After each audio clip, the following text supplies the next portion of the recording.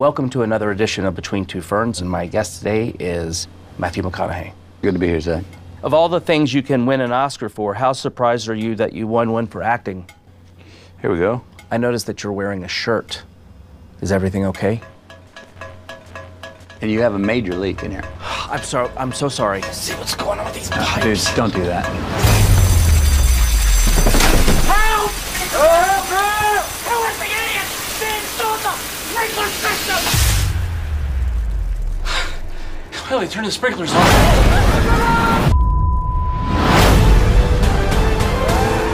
You killed Matthew McConaughey. He's dead? He's brought back to life, but he was momentarily dead. You owe me.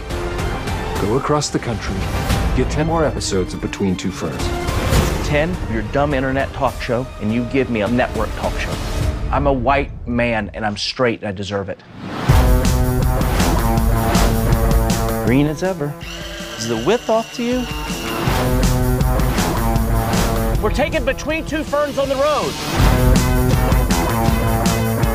My guest today is Benedict Cumberbatch.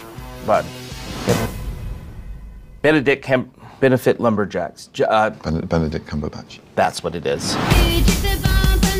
I read online that you're very private and decline to answer questions that make you feel uncomfortable.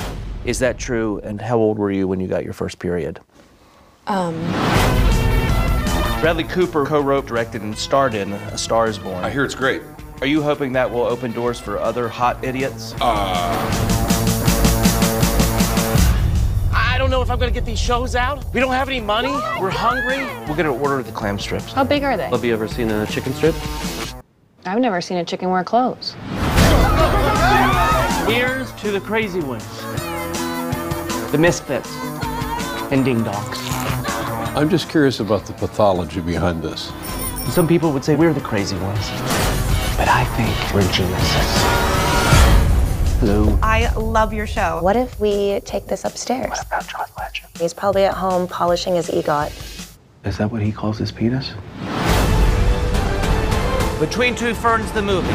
Is it gonna be in theaters? Not in theaters. Not in theaters.